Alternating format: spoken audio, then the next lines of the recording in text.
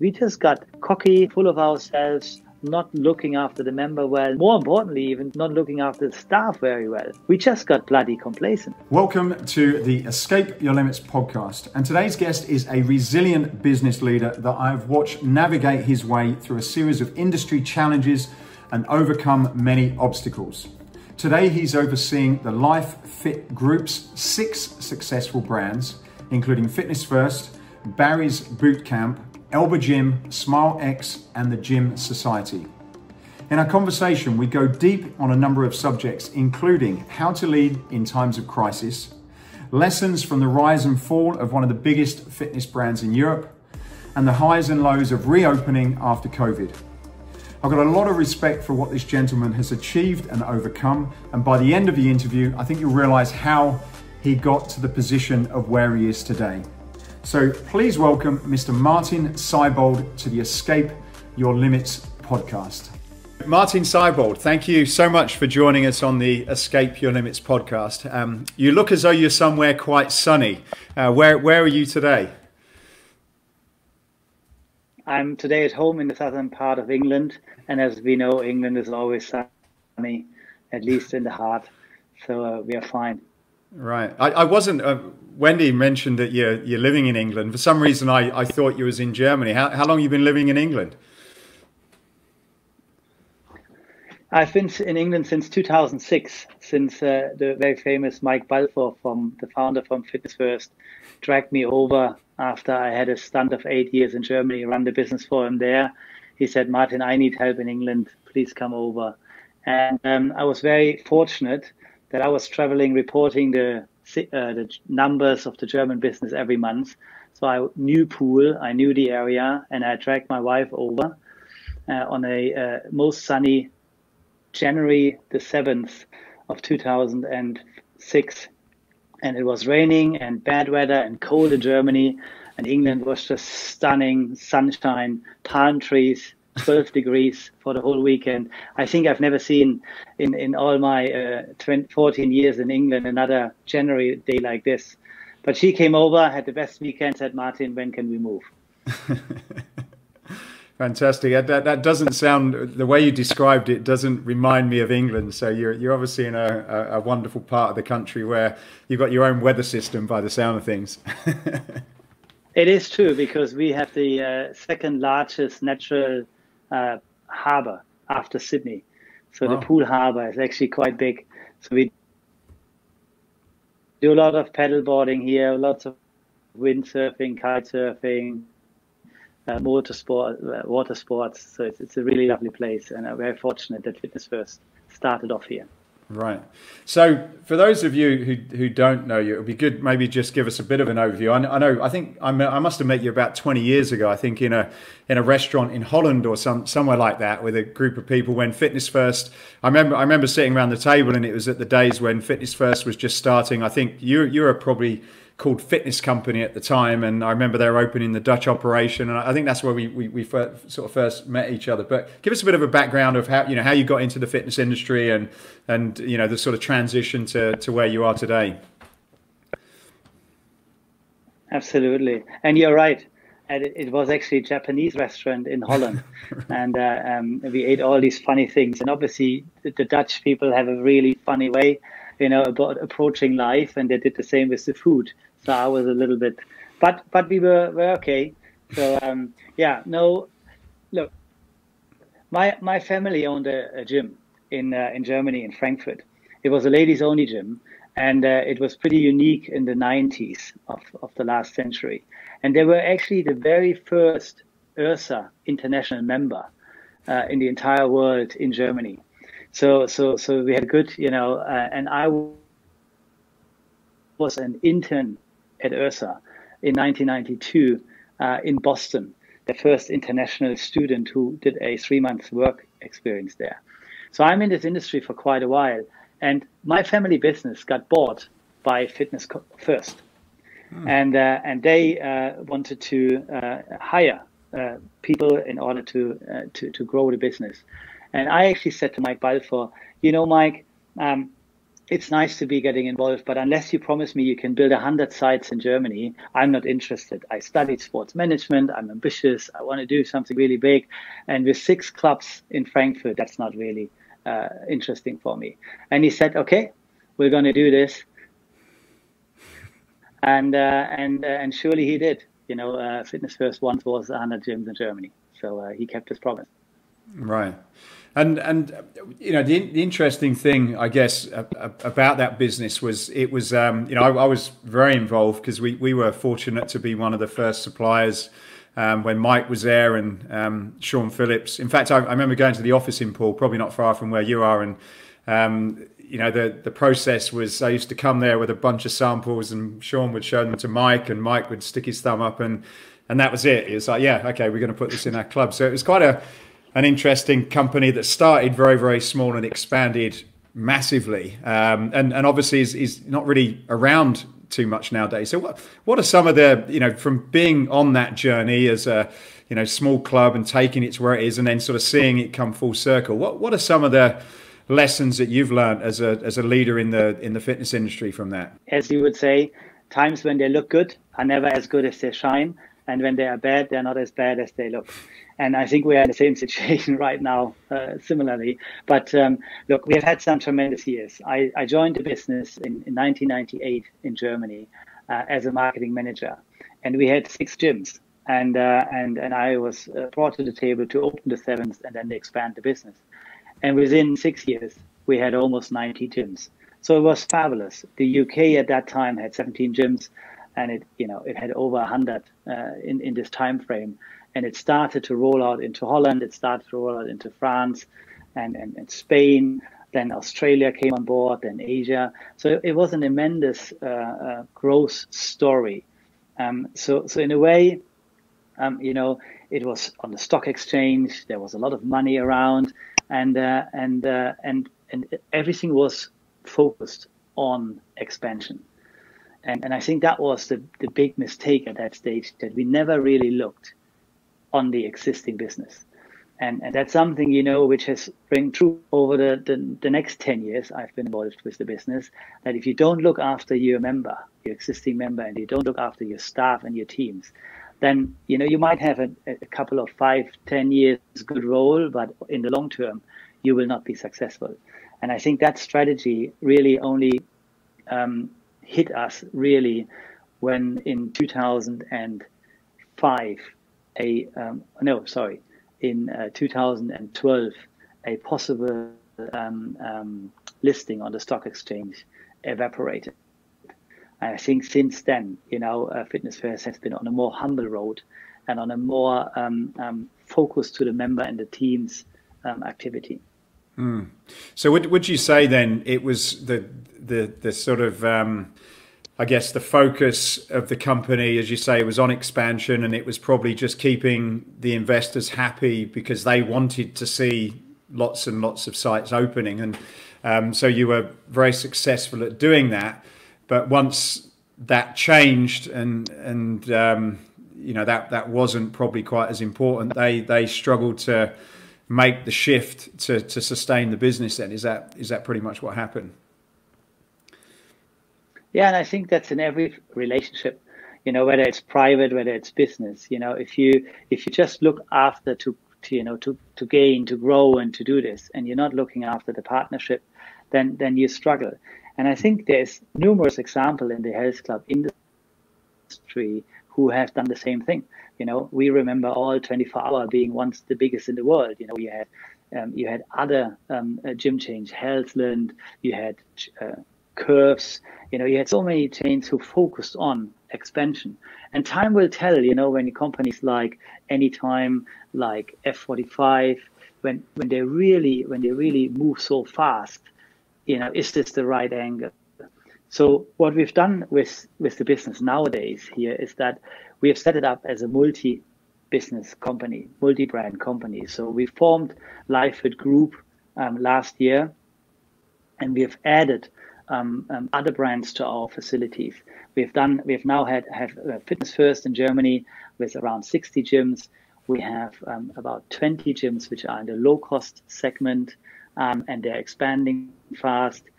We have Barry's Bootcamp opening up as the boutique, offering around for 20 years, slow ramp up. So really focus on quality, coming in Frankfurt in October, and then in Berlin in January next year. So we really start to differentiate and to diversify. And I believe this is something which is happening in the industry, that the consumer has changed with all these offerings and all these new initiatives. And I think when you are focused on one model only, then you struggle over a 20-year lease to maybe have just one offering in that lease. So we have started to convert some of the Fitness First now into the Smilex brand. We're looking even in one of the smaller Fitness First to put a Barry's in.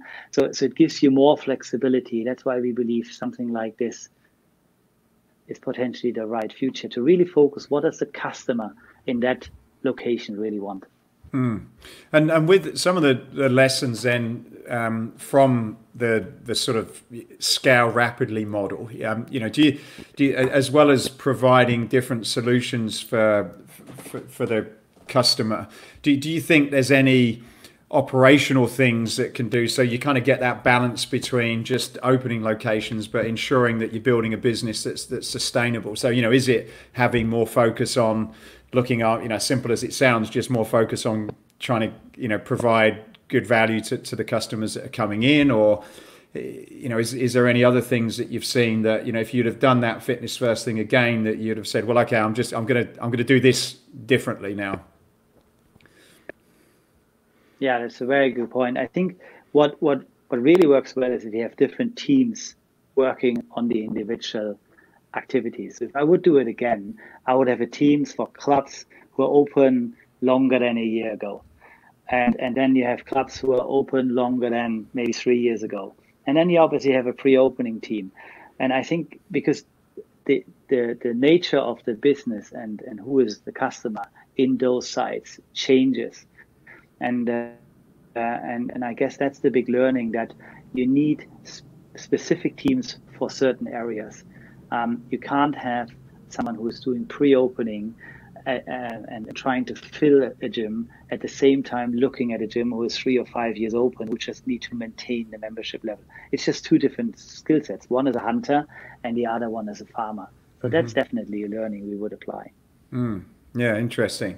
And what about the role as a leader? You've been at the head and your team that you've put around you of a lot of people, a lot of organizations, across a lot of different regions with very, very different sort of ideas. What are some of the things that you've learned over that time as a leader? And I suppose, where are you now compared to where you were when you was in the middle of all that expansion?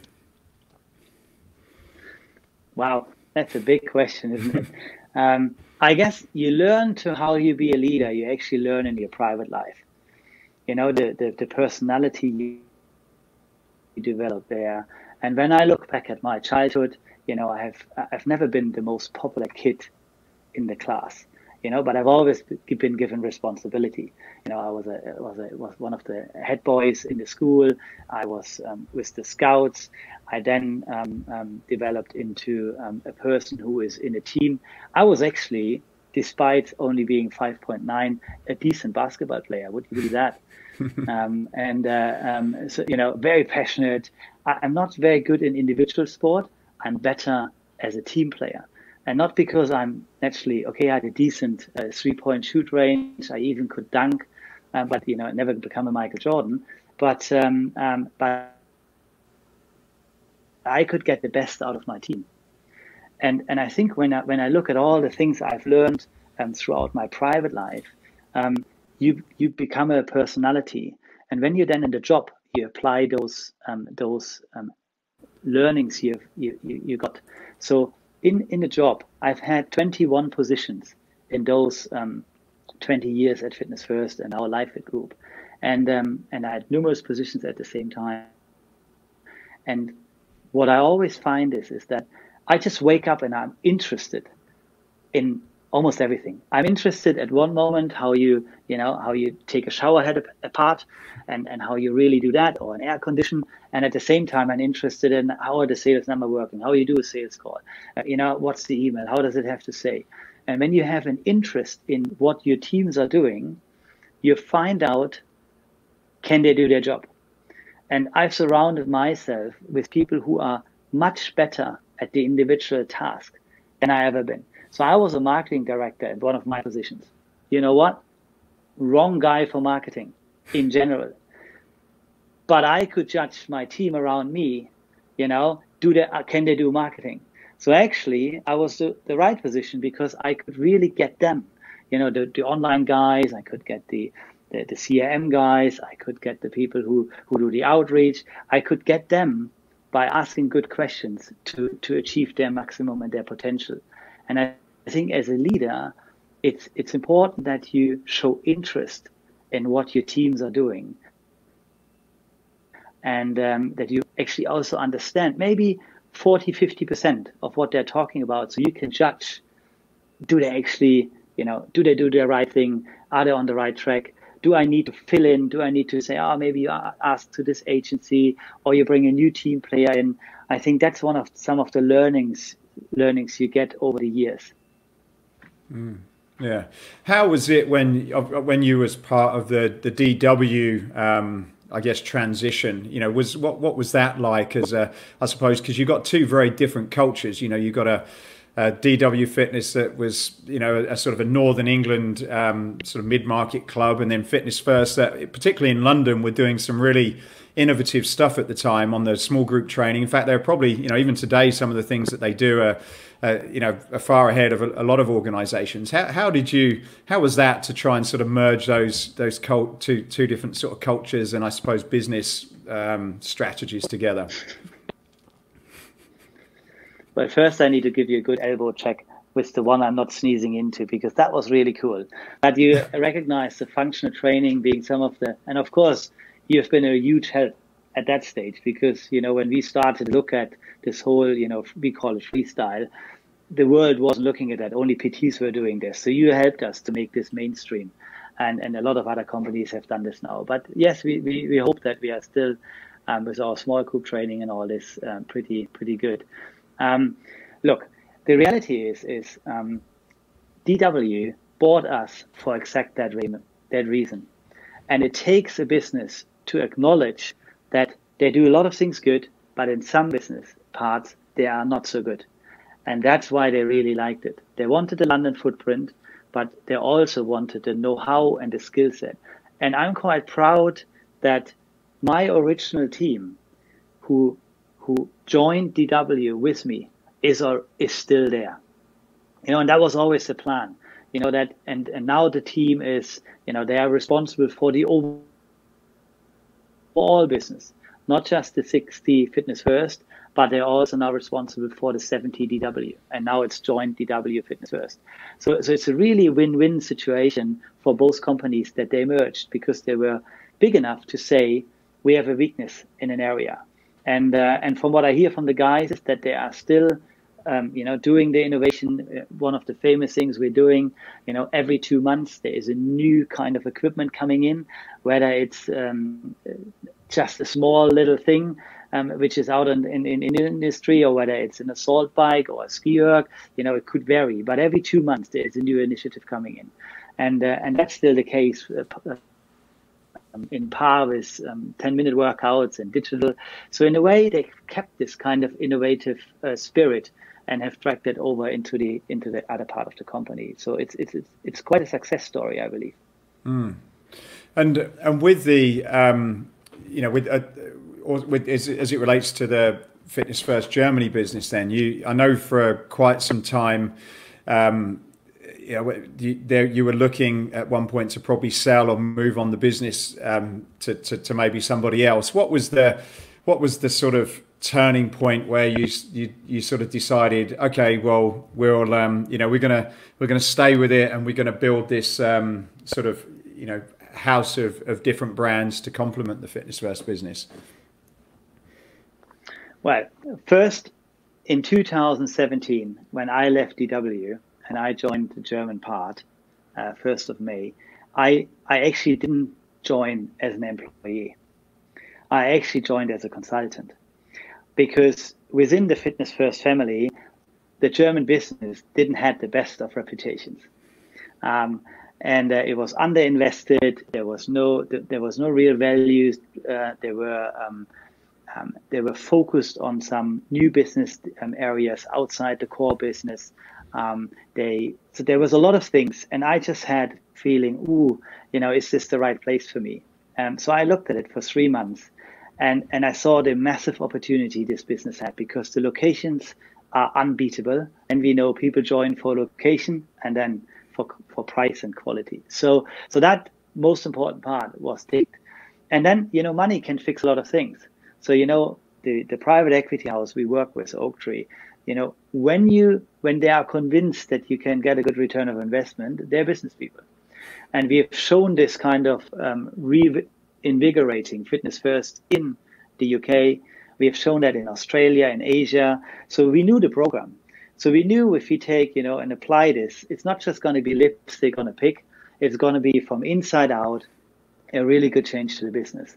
And we did all that. We invested the capital. We changed the product. We changed all the facilities and all this. It's incredibly well invested at this moment in time. But the heart of the business is the difficult one.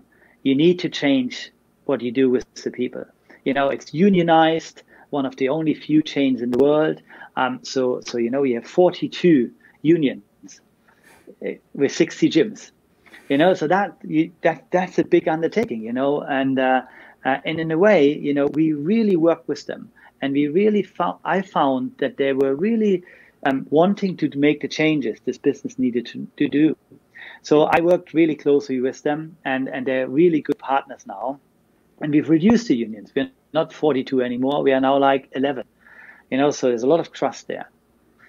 So we had the facilities, we had the equipment, and we had the people. But we had no story. Because in that upper market for Fitness First, where do you go? You're in metropolitan areas. You have, 10 sites in Frankfurt, 8 sites in Frankfurt. You have 5 sites in Cologne. You have 12 sites in Berlin. There's not room to double the business. It's not like in the UK where you have 27 Fitness First and you can do in London alone, 45, 50. So there's no real story. So you need to create something. Also, we saw that some of our sites were still, despite all the investment, despite the good people, working really well, they were still under threat and not successful anymore because competition is coming to town. So we had no solution for them other than to sell them. I had to sell 8 sites. And I hate that. Every single time I hate that, because someone puts a new logo on top, and that's a worse job, cheaper, no investment, not looking after the members, and makes a lot of money, at least in the short term. So we said we can do that ourselves. So we looked in the market, in the German market, look at all the value operators. And then we decided for one, Smilex, because we felt their system, their personality, their leadership, their processes, and their whole value system was very similar to ours. And luckily, the CEO and myself and the management team, we got along incredibly well. So we said, okay, let's go together. At the same time, we looked at the higher end of the market, because we know from Equinox, we know from Virgin, we know from Aspria and all these chains that there is a market over Fitness First. If the Fitness First is the E-Class Mercedes, there is an S-Class. So we looked at that, and we found elbgym, it's a fabulous gym, slightly more expensive and even closer relationship with the member. So we said, okay, why don't we do it with that kind of? We have the management team. We need brand teams who deliver on their promise, but all the background work, IT, financial, website, digital, and all this, you can do that centrally. And we had a solution for Fitness First. So we converted some of the Fitness First into a Smilex. And you know what? Same location, same people, but a different brand with a different promise, cheaper. And suddenly you had from 3,500 members, you go to 4,500. And so in a way, we and now we have the story. So now Oaktree, if we wouldn't have had Corona, this business would have now been valued real decent and probably sold at the moment we are speaking, because it has a real growth story. The Smilex brand can really grow. We've added the boutique market because we know the boutique market was the fastest growing market segment. So we got Barry's Bootcamp. It should have opened in May. It's now opening in October. We have the Exponential brand, not far from where you are in Newport. Yes. Obviously, Anthony and their team, John Kirsch and the guys. We got we have the Club Pilates and Pure Bar brands for Germany and Austria as a license, but we haven't started them yet for the obvious reason. So in a way, it was natural to kind of say, what are we going to do with the business, and and we looked internationally. I mean, there's so many brands who are multi-brand who are successful. Equinox with all the brands they have, and on top of it, Blink and SoulCycle. Then you have in Australia, you have the team around, with Fitness First as its core, and Good Life, and all the other brands on top of it. Also Barry's Bootcamp. You have in Asia that group. So I think that over time, this multi-brand, you look at hotel industry. I mean, Marriott is not just Marriott; it's 17 other hotels. So in a way, it's the natural thing for the market leaders to develop into a multi-brand, but it gives also us a story and a growth story going forward to expand. It sounds like, I guess, it's a relatively new thing for the fitness space, I guess, because the fitness industry is relatively new compared to hospitality. In terms of lessons with putting together a multi-brand strategy, do you tend to start in like a single market? So let's say Germany, where it's like, okay, well, we can't grow any more Fitness First in Frankfurt, which is what you recognized. And so what we'll now do is we'll create this sort of multi-brand so that we can tap into a wider audience. In your experience, is it better to sort of get it right in one market and then take that internationally, or do you do both at the same time? What's your thoughts on how that concept scales? Well, the lesson from Fitness First is don't go into the market when you don't have a local management team. You cannot come from another, all the things where the management team came from another country and did another country with them, they all failed, at least at Fitness First. So we would never go into Austria or Switzerland with one of the brands just from Frankfurt. So we need to get the model working in Germany.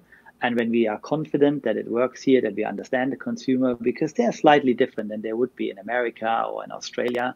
But between Germans and Austrians and Swiss, there wouldn't be such a big difference. So get it right in Germany, then you probably find a local team, local people who they then can execute and build on that kind of. So we probably, if we move Smilex internationally, we would look at a local chain in Austria, and we would say, okay, this is a good chain, 15 clubs. Okay, with the Smilex model, it would really work very well, and we basically go in there, keep the management team, take all the back office, centralize that in Frankfurt where we have our office, and then let the execution and the operations be done by that original team of the brand we would acquire.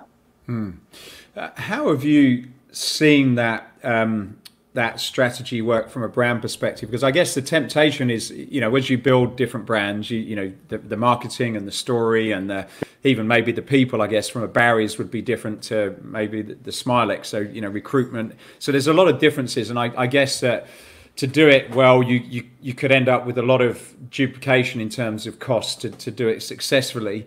And I guess the temptation is, okay, well, let's centralize a lot of that stuff as well. But then, do you get a sort of a merging of some of the brands and the values for doing that? So what are some of the sort of pros and cons of the multi-brand strategy then?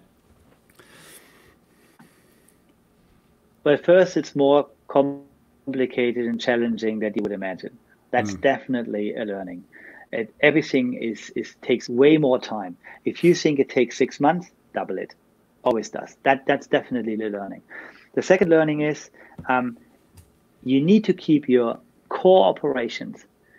That needs to be one brand. I'm a sole believer that that everything else I've seen has failed.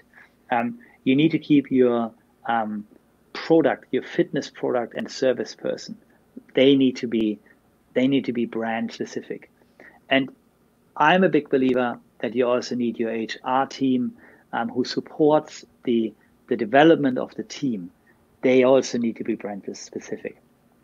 I'm a little less inclined to say on the marketing, on the HR, payroll, certainly not IT, certainly not finance, certainly not property. Those divisions can be multi-brand. Like if you negotiate a lease for the one brand, you can negotiate the same for another brand. That's not a problem. If you look after the facility, not a problem. If you pay invoices, if you do pay staff, that's all the same. But the development of the staff, the development of the product, and the core operation need to be brand specific. Yeah, it does sound as though it can be quite complex to manage those, and I suppose if you look at some of the other brands that are out there as well, I suppose if you get some negative issues that are happening, how do you sort of protect that from affecting the other ones as well? If something goes wrong in one of those, I suppose it's trying to sort of separate them enough so that they don't all get lumped together, which I think has sort of happened with one of the American brands over here, as an example. Yeah, and I guess the personalities you have in those, that's the key. So, do you get along? Like in every partnership, we have always kept the original founder. That was key for us. We wanted to keep the spirit. Of course, over time, maybe in 2 or 3 or 4 years' time, and there's a next round with a new investor coming, and there's management changes, that might change. But at this moment in time, we wanted to keep them. And what we've seen in the Corona crisis, we went from having every month a 2-hour call with the brands and 2 weeks in between a visit to spend a day in their clubs and all that. That was the interaction I had with the brands. We went in March to a daily, including Saturday, Sunday, phone call for 2 hours. That for 6 or 8 weeks. And actually, you know what? We really got to know us in that time, with all the ups and downs and with all the challenges. But what it really meant is that the one brand, that did, let's say, the distancing, think about the distancing, they did that extremely well, and we looked at all the others and thought, you know what? We're just going to take this from this brand. Then the next one, they already thought about join online, when we were still thinking, will we ever open again? And they started a join online activity. So suddenly we were the first in Europe continuing join online, having decent join online numbers, because one of the brands did that. Whereas on the other hand, the one brand had all sorted because they're small, and they were thinking about a plan. Okay, what happens if there's a second wave? Look, we were not even we were still closing, and they were thinking already what's happening when there's a second wave.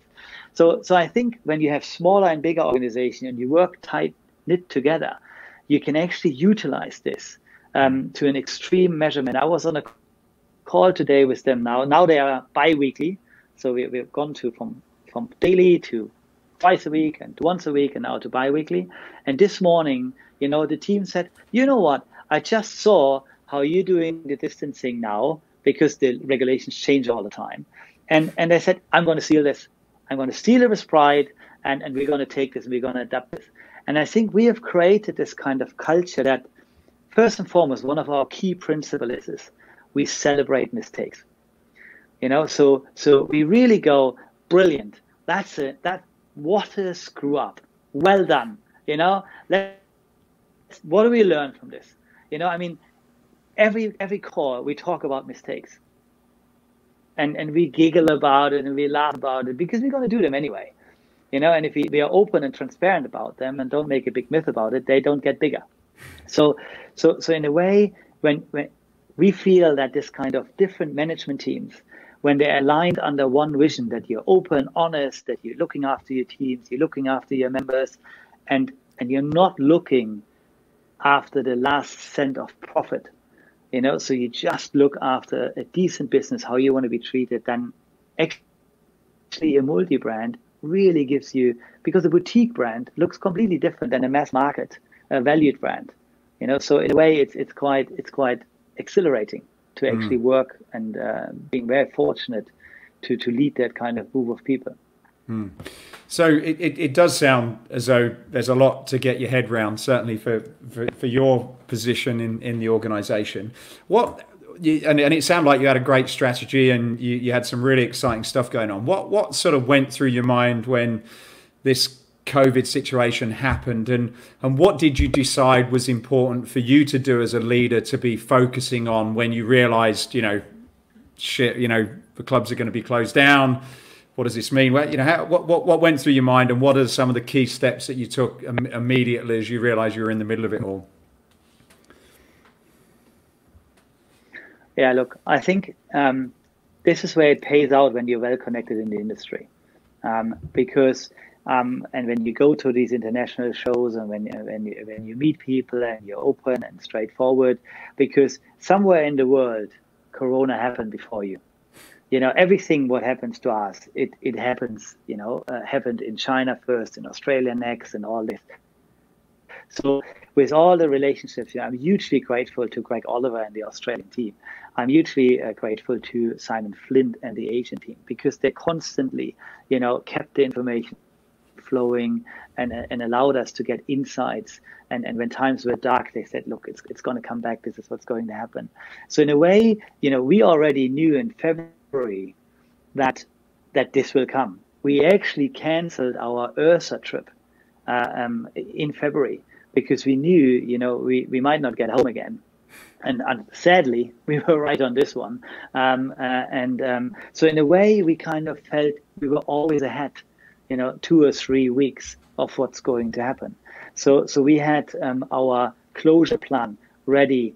And when we had the staggered approach throughout that the clubs are closing. Germany is a federal system, so you don't have, like in the UK, the whole UK closes.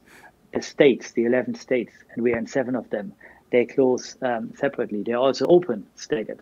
So in a way, we always felt we are ahead of the times. It was challenging for me because I had that knowledge, but my team and particularly the club staff, they didn't see it coming. So we needed to educate them at all times to kind of tell them, this is what's going to happen. We're going to close the clubs. This is what's going to happen with your salaries. This is what's going to happen to the freelancers. But we had the plans for all these areas and all these departments in a way ready. And we're also ready now for the next things which might come our way. And this in a way, you have to manage on site in these periods, but you also can relax when you kind of well connect internationally and you just learn from the mistakes others are doing. I think then, but of course, our whole exit strategy out of the window. We're not going to sell business this year, which means for me, brilliant. I definitely have the job for another 2 years, and my management team, because if the new owner is there, you never know, So in a way, it always has their both sides, and as we can see, things are coming back. In the first months after opening, we had 40% of sales and 40% of visitation. That's a disaster. But we know from China, it's going to ramp up. So now we are in week 6, we're at 70% visitation and at 75% sales. So, and we know they're already, 2, 3, 4 weeks ahead. So it will bounce back, so in a way, we actually used it, this whole thing now. This for us is probably the chance of a lifetime to accelerate changes to the business you would have done over 2 years' time. Digitalization, okay, we always did it, and now we had to do it. Our first class was live 3 days after we closed the first club. Live class Monday. We closed on a Thursday. The first class was up Monday and you know what? We had 78% of visitation we would have had in a normal class. So we have a capacity of 4,500 people in a live class on a Monday. Digitally, we had 78%, which is staggering. Meanwhile, We had over 27,000 views of that very first class. So of course, digital was always important, but it's now increasing. And obviously now we've put resources behind, got the filming, got the teams. We're gonna, we are live filming from Frankfurt. We're gonna live film in future from Berlin and Munich and Hamburg. So we've done and used the time to focus on those kind of initiatives. If you look back over that period, would you have done anything differently? Probably 100 things. We could talk for an hour for this because, despite knowing what's coming, when you act and when you manage, you continue to do, you go basically in a way from mistake to mistake. So you order the first masks, only then to realize, oh, they're a bit heavy, because now you need to use them while training. All right, that doesn't work. So you have to order another set of masks. Then you think about screens. Then you need to think about, okay, so we do class bookings in future, and you get a software. That software doesn't work with that, penalties. So when you don't show for your visits, it doesn't give you. So we have a lot of classes now, and they're booked within 10 minutes after they're gone live on the class booking app. But suddenly, it's only 50-60% showing. And all these things, when you make tons of mistakes, and we make mistakes even now, all the time. So you need to just be agile and learn from them and move on and just laugh about it in a way. So what do you do when you sort of, I guess, for everybody, for anyone in business, it's been a pretty tough period. But what's your escape route where where do you sort of go and think, damn, it's been a tough week and we've made a bunch of these mistakes and we've got all kinds of stuff going on. What do you do to sort of allow you to sort of get off the canvas and come back fighting again the next day? Yeah. For me, it is always connect with the teams who work actually with the member. So in times when you're not allowed to travel, and we're all on video calls, to actually, call the club and speak with them through what they are experiencing and doing that, to actually call the people who are in the customer service department, who actually speak to all the people who are connecting with our members. That has always been for me in that period a real sanctuary and really remotivator, because we do strategic and we do decisions, but what does it actually mean for the people who work with the customer? And they give you obviously instant feedback. But for me, I probably have 4 days out of 5. I have a conference call with a team which actually works with the customer, and we drag the supporting teams into it. That has been a real joy and a real, putting everything into balance. And then obviously, I think I've actually increased exercising. So I've trained less hard, but I've trained more. I've been on bike rides, on runs, on walks, on yoga. So I've done all these things, the odd push-up and pull-up and all that. My son, is 18, full of energy, out into the world. I did 22 pull-ups, and he said, "Daddy, I'm going to beat you." Within a month, he was at 25 pull-ups 3 times with a 10-minute break. But so I said, okay, I'm not going to beat him there. He's doing 100. My little girl, Laura, 15. She's obviously very good in all these videos and TikToks and all this. I've tried to be, have a bit of talent there. I certainly don't have. So, you get these kind of things. The family is together. No one is traveling. I live in the UK. I don't have to travel to Germany for 3 months. So in a way, we play sports together. We play other things. We cook together. In a way, it has also been really nice, in a hard way, to kind of connect with your inner circle again, and do the video calls with your parents or your parents-in-law. And I have to say, my mother-in-law is much better on the video call than when I actually meet her. But it could be also myself, So I don't know how this continues. But that in a way has helped me. And what do you do? Like you've obviously got investors and shareholders and that to answer to, and they're looking to you to say, okay, Martin, what does the future look like? How are you with so much uncertainty and with clubs opening and then reclosing in certain areas as well? People talking about the second wave. How do you plan and forecast and budget with very, very little information to go on, because we've never been in this situation before. How do you manage that uncertainty as it relates to financial planning of the business? Yeah, it helps that our private equity are partners of the business. I've been with them personally for 6, 7, 8 years now. I've gone through them when they picked up Fitness First and when we've turned around the UK, supported in Asia and Australia. And, so we get along really, really well. There's a real trust element. That definitely helps. Mm-hmm. They do understand the business model very well. They know that in the times now, because Germany is one of the few countries in the world who actually could take the direct debit. Sorry, I lost you then, Martin. We could actually bill the members. What was that? You cut off then? We could bill the members. Fitness First and Smilex and elbgym, they could continue billing the member. Mm-hmm. So in a way, we had the money and the revenue.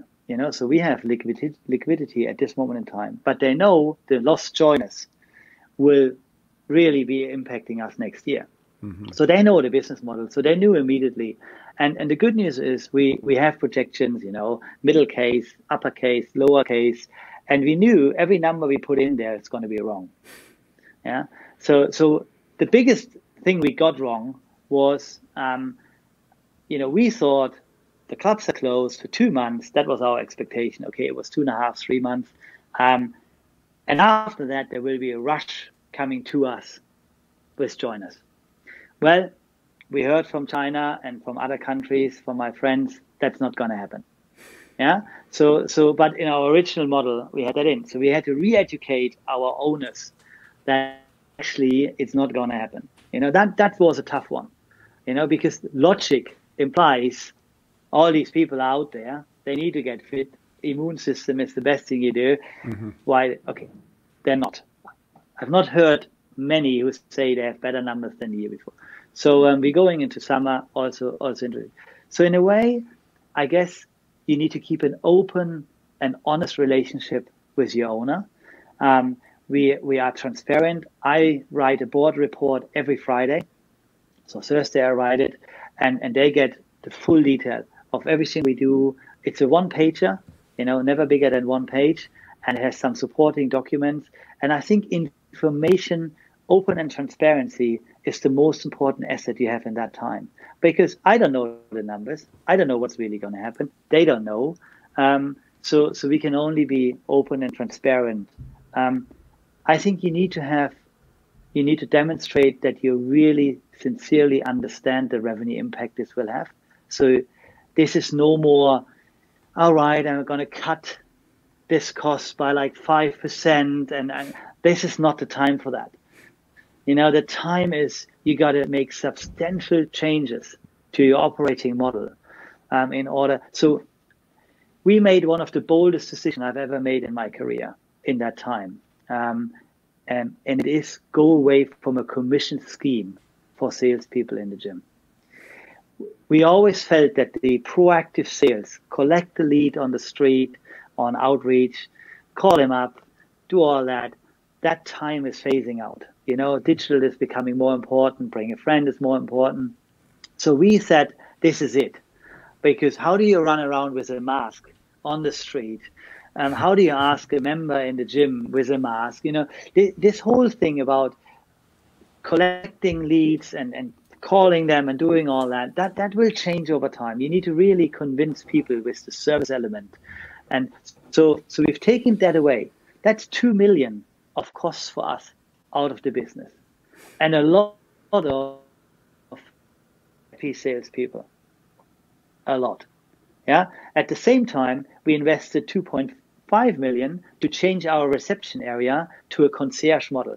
So we actually have no more turnstiles. So we've completely changed the whole look and feel of the clubs, like massive change. Like the members are coming back, turning around, thinking they're in the wrong place. Seriously, it's that mesmerizing. Think about an old hotel, and you had the concierge at the beginning, and you had the desk there, and you had the queues and lines and all that, all gone.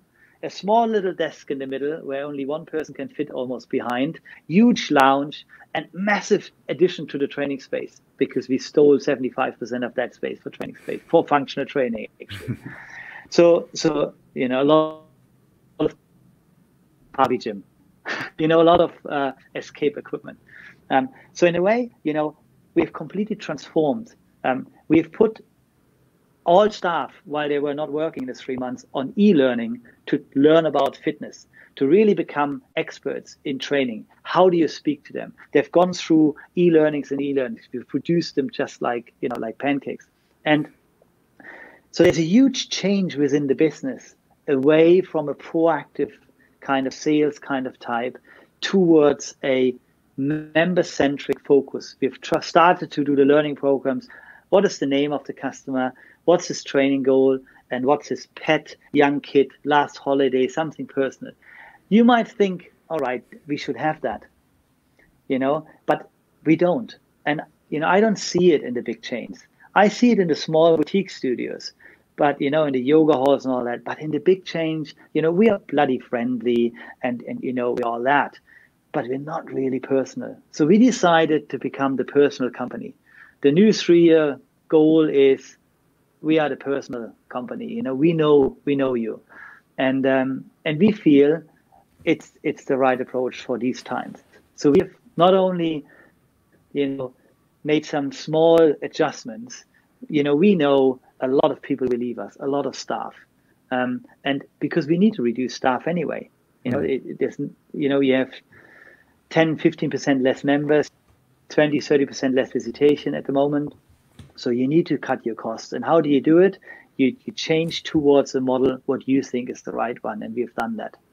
So that's pretty a big leap for us, but we know it's going to be the right one. So one of the questions I guess a lot of people are interested in, particularly there's a lot of markets that are still not open. I think the UK today it was announced that about another couple of weeks they're going to open. So what are your thoughts in terms of the how the fitness model is going to look in the future? You're one of the few people that have got the budgets, they've got the boutiques, that have got the mid-market. Do you see those all surviving?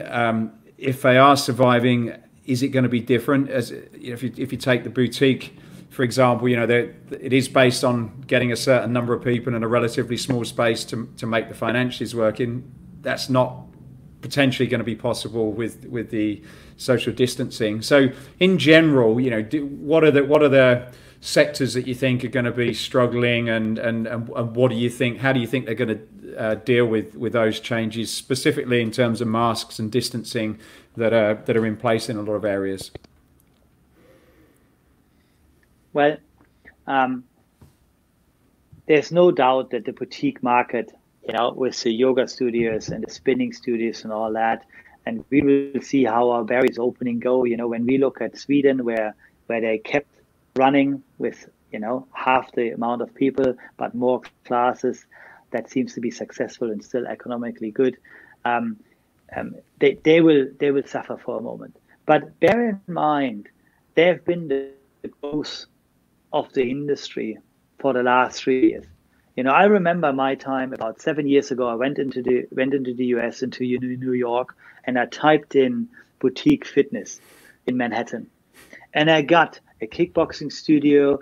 I got probably like 30 hits, and I still have the screenshot from it.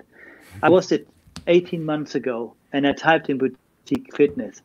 I stopped counting after 300. So this is a market segment which has been growing exponentially. Naturally, it shakes out. And Corona is just doing this at this moment in time. So I just think this would have happened more naturally in the next 2 or 3 years anyway in some markets, but it's now getting accelerated. So the fittest will survive. Does it mean that that model won't be successful? No, it doesn't, because there are numerous places, including Germany, where there is no real boutique market yet. You can still type in boutique fitness into your Google, and you'll find maybe in Berlin, 2 million people or 3 million people, and you maybe find 60 or 70 or 80 studios, and it should have 500.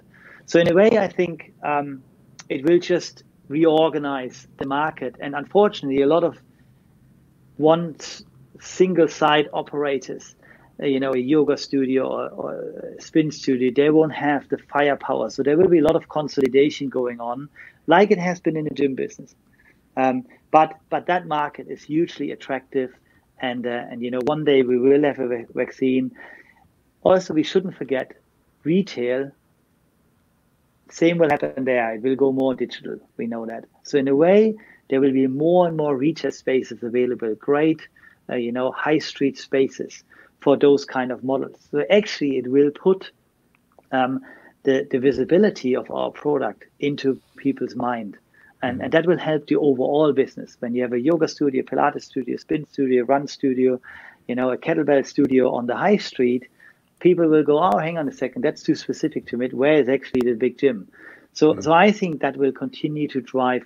It will get bigger visibility, and rents will be more affordable. So I think, it will come back in 2 or 3 years' time.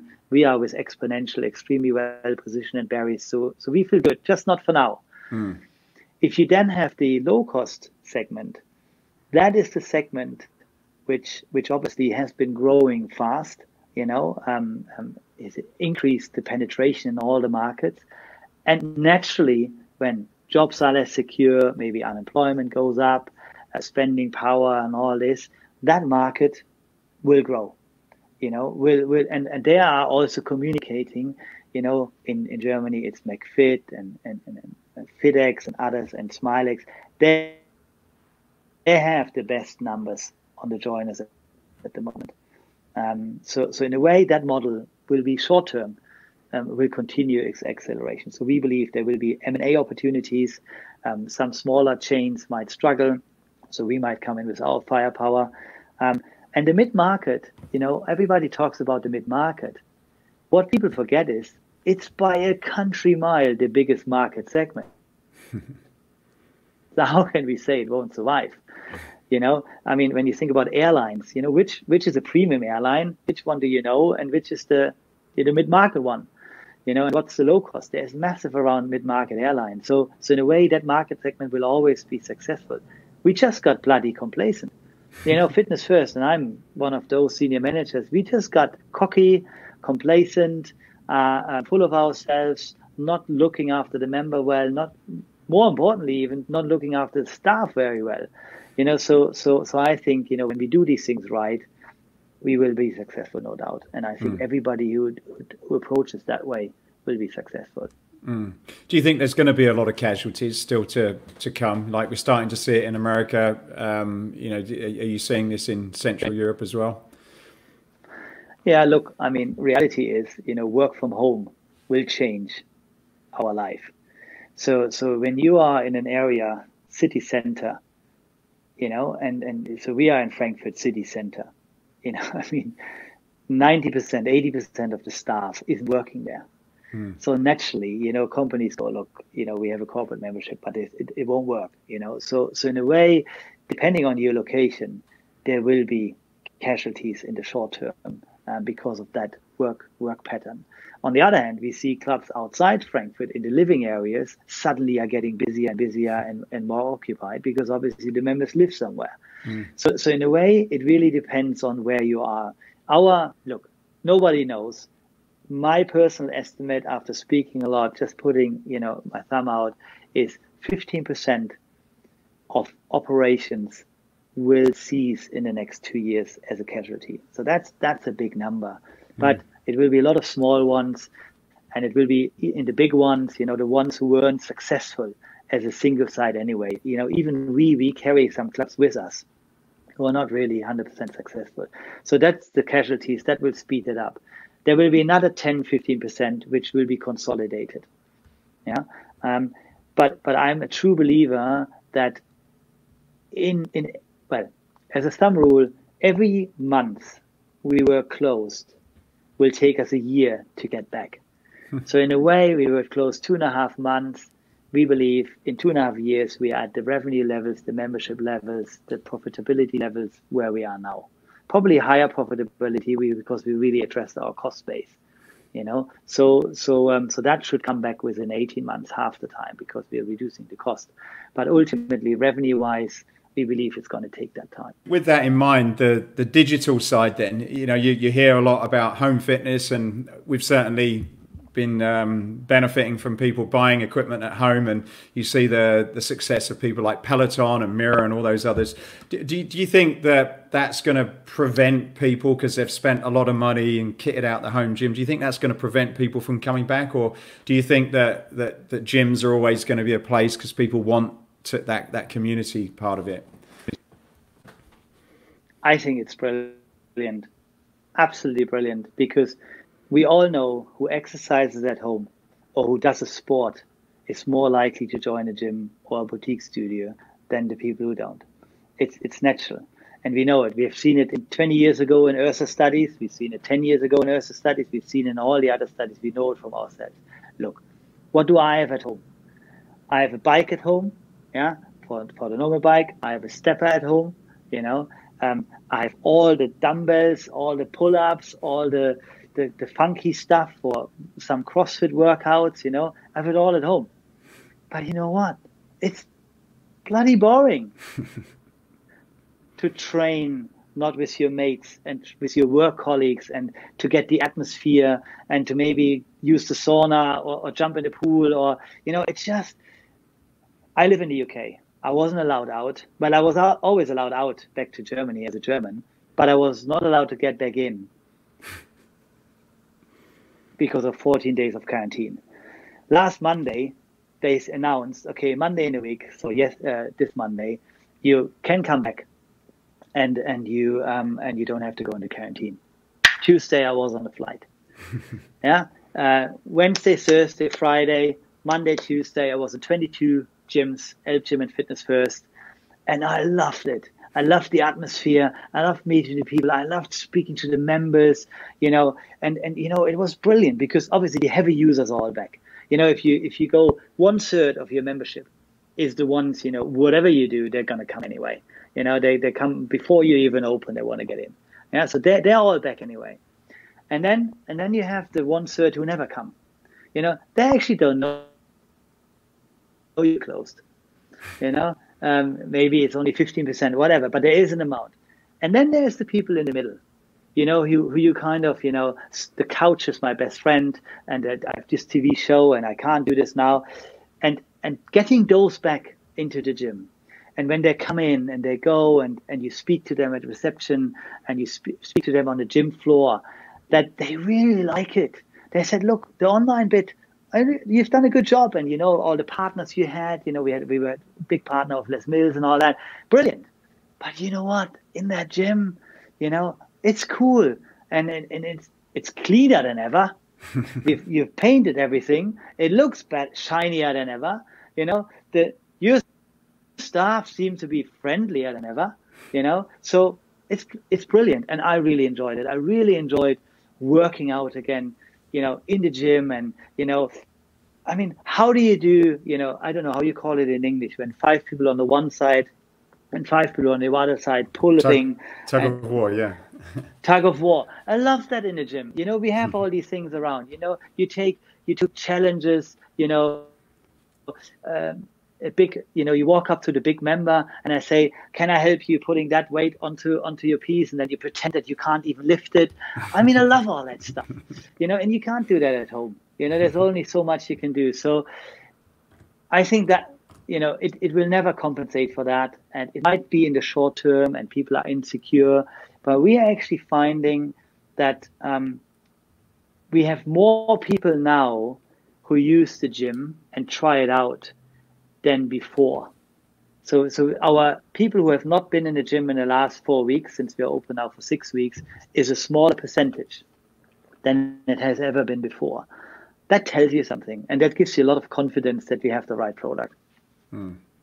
So 2 questions then, just as we wrap up then, Martin. So what's your thoughts in terms of how long it's going to get back to a reasonable level of normal in, you know, across all your brands? You know, how, you think it's going to be a sort of a 3-month end of the year? Is it going to be 12 months? I know you gave the example of, you know, one year for every month, but you know, if you had to predict as an industry, you know, when do you think we're going to sort of have some normality again? When we have a vaccine. Really. And then it needs to be applied. You know, the reality is we will always get hotspots now. Look, they originally said, you know, you need a certain percentage of the population of the civilization in the country to get this. Then they found out you might get it twice.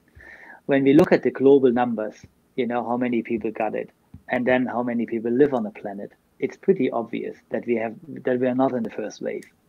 There is no such thing than the first, the second, and the third wave. There just is a wave now. You know, in waves, if you do surfing, you know, waves come like this. They come in sets. We are just in a set of waves, and it will go up and down. That's why, you know, the US, some of the are closing. We have in Germany a city which opened and now closed again, and it will be more regional, and they will look at the hotspots. So, and this will continue for a long time. But we do have in elbgym and Smilex, we have 100% of the visits than we had last year. So in a way, and in that regions, you don't have a mask between the training equipment, and you don't need to wear a mask on the training equipment. So it really depends on the local regulations, how easy and how fast it is. And I think the new normal with the distancing will be, it's just going to be the way it is. You probably need 3 months to adjust to this. You know, when you go to restaurants, when you go to shops and all this, at the moment, it still feels all a bit weird. But in 3 months, it won't. It's just going to be like it. It's not going to be called the new normal. It's just going to be, that's how it is. So in a way, I'm quite relaxed on this. People are, you know, humans are very adaptive to their circumstances. And, you know, as you said, you know, I come from a country, Germany, who has definitely more sunshine than the UK, even where I live. And you adapt to that. You know what you do? You make sure your holidays are always in sunshine areas. You don't compromise on that. So I've been more to places which are definitely hot. You know, in a way, you adapt to things. And I think, you know, people are survivors, and people will take the new technologies and the new activities, and they will utilize it. Personally, I will travel less, no doubt, because video conferencing, all this has shown that you can have a real impact. So I will have more time with my family. Brilliant to do something like this, and I know people see it similar. And I think, you know, I'm a very optimistic, forward-looking person, and the teams I work with, I'm lucky that they are similar. So, you know, we are quite relaxed in a way. It's definitely the biggest challenge we ever had, and we have no solution for it. And you have to redefine everything you do on again and again and again. But in a way, you know, you also get used to this kind of work and activity. Yeah, it's interesting you say you made some big changes and things that probably should have been made before, but you know, there's been nothing to force you to do it. And I guess, you know, whilst it's, you know, it's not great what's happening, you know, particularly with the, you know, people have been personally affected by it. I do think from a business perspective, there's, you know, the companies that come out are going to be a lot better, and the services, as you said, you know, your members are, they saying the clubs are cleaner, the staff are happier, you know, that it's probably put your business into a different level. So I think it's good to try and, as dark as it probably gets sometimes for businesses, to sort of hold on to that, you know, hold on to that sort of view about it can be better. Well, we are in an industry who sits at the heart of the solution. So, you know, do I want to be an airline executive? Do I want to do the big ships on the ocean? No, I don't want to do that. So there are obviously industry which will be significantly affected, and but we are really just the source of, when we execute our product well, and there's numerous examples in this great industry, of a lot of colleagues and a lot of brands who are doing it brilliantly, that people will see the benefit and they will understand that being active. Look, when we reopened, we called it 13 weeks of Christmas are over. So because usually you have 2 weeks of Christmas, 10 days or something. We had 30. People are overweight, unfit, and unhealthy. You can't beat around the bush. Okay, they're running. Now it's good weather in Europe, so obviously people are outside. There's more people. You can't buy a bike. Try to buy a used bike or a new bike. It's difficult. It's challenging. Try to get a bike repaired. Impossible. Try to buy, trainers, sneakers, running gear. This is all sold out in a way. Home equipment. Amazing. Peloton, brilliant. Love it. But it will come back. There will be dark times. The weather will change. Even California will get some rain and some colder days and some gusty winds. People want to connect with other people, and I think when they are with like-minded people, that's what they do in a gym. I think that will carry us, and that will carry this industry, and I'm hugely optimistic. I think it dips us, but out of it we're going to come stronger and faster and really more impact to the people. I think people really will understand that over time. Yeah, I'd agree. It's certainly a great industry to be in to solve what's going on at the moment. That's for sure. So, final question then, Martin. Escape Your Limits is about escaping what you've believed is impossible and gone on to make it possible. What would be an example of where you've escaped your own personal limits?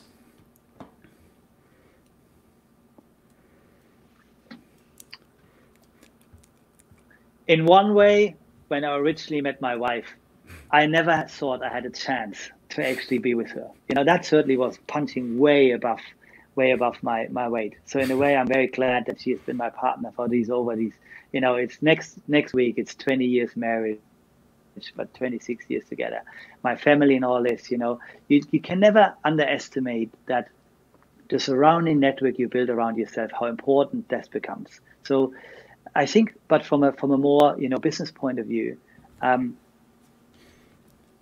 I have never believed that you can actually push people, and they can push you, in the hard times, in the times we had now, to actually accelerate again, and to really, put even more thought and more effort in a way into something to make things better than before.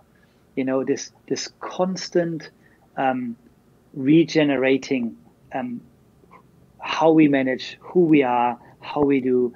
I think it's really something where we push the limit. And on some other private things, doing some skydiving, if you haven't done it, do it. It's going to push your limits. Do bungee. We've been to New Zealand over Christmas, and it's amazing. It is. You die, and then you somehow didn't die. But it's those kind of things, which I think the time has shown that life can change pretty quickly. So we have now thought about what are the crazy things, we can do. So we know that, we will probably work from different places going forward. We will probably, just, if you have another lockdown, we might go and set ourselves up entirely different than how we set ourselves up this time, because we go, okay, this is going to take a while. So we're really constantly pushing on the areas which our normality, we believe, is there. I learned a backflip somersault for my 18-year-old son and for my daughter in that period. I Really? never thought I could do a somersault on a trampoline. Never. You know, I went on the what do you call it, with the not the surfing but the kite surfing. You know, and I flew off. I had no chance. You know, so we constantly trying to do these little things, in order to kind of push our limits here, because life is just too short. A happy day is a happy day you wake up. So that's how we treat it. Brilliant. Let's do this. Let's enjoy the day, and next day do something crazy again. Fantastic. Well, it sounds like it's important to have that kind of fun-loving, positive mindset to be able to sort of inspire many people like you do, and yeah, testament, because I've known you for a long time, and you've really done some impressive things, and you've been very consistent. So yeah, hats off to what you've achieved, Martin, and I look forward to following your journey over the next few years as well, and seeing what exciting stuff you're going to be doing next. Yeah, thank you very much. And likewise, it has been a pleasure to see you around the shows and your teams. I think, we are always only as good as our teams are. And you certainly have surrounded yourself with a brilliant set of individuals. And it has been a pleasure to be here, an honor. I've looked at the list of people who have already been here. So, I'm very proud to have made that list. And I hope it's worthwhile for the listeners. And thank you so much for that opportunity. Thank you so much, Martin. Appreciate your time. Thank you. Thank you. Hey, I hope you enjoyed this podcast. If you did, then please go over to iTunes and subscribe to the Escape Your Limits podcast. Leave a review, leave a comment. It really would help us a lot to continue to keep these going.